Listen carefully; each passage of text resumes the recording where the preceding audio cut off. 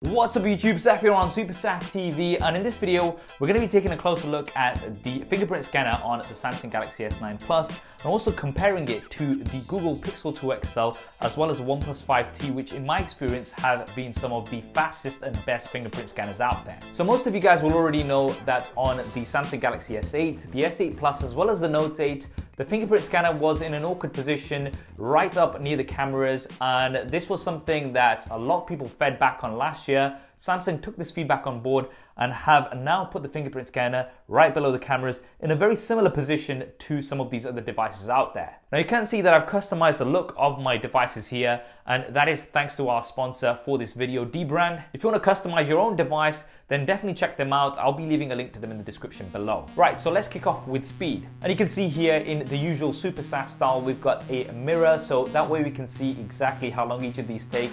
And I have filmed these separately to keep things as fair as possible and then sync them up later. Here we go. That was pretty close, very difficult to tell, so let's slow this down. And you can see all were pressed at the same time. And it was the OnePlus 5T, which is pretty much instant and there is very minimal animation. Then it was the Samsung Galaxy S9 Plus, then the Google Pixel 2 XL. But nevertheless, very, very close. Now let's try from the lock screens. Again, very, very close. Very difficult to tell them apart. Slowing this down. And this time it did look like it was the S9 Plus followed by the Google Pixel 2 XL and the OnePlus 5T at the end. Very interesting. So as you can see from the speed, these are all super fast, and the S9 Plus is definitely one of the fastest out there right now.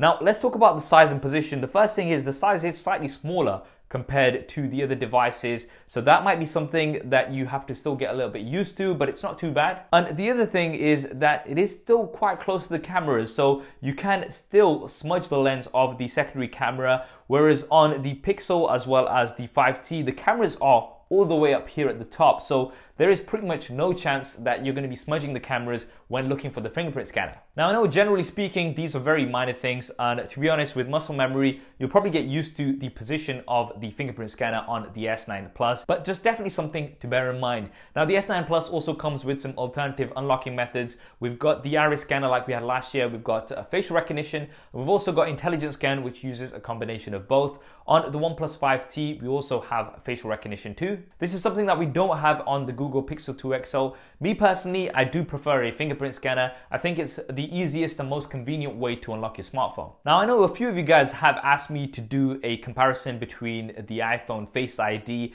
versus intelligent scan on the S9 Plus. Now I'm still trying to figure out how I would actually do that and how I could compare that fairly, but I will see if I can do something. And if you want to see that video first, if and when it ever goes live, then make sure you have subscribed and switch on notifications. I hope you enjoyed this short video and found it useful. If you did, then do hit that thumbs up button for me, really just help me out. And definitely let me know in the comments what you thought of the results and what you'd like to see next here on the channel.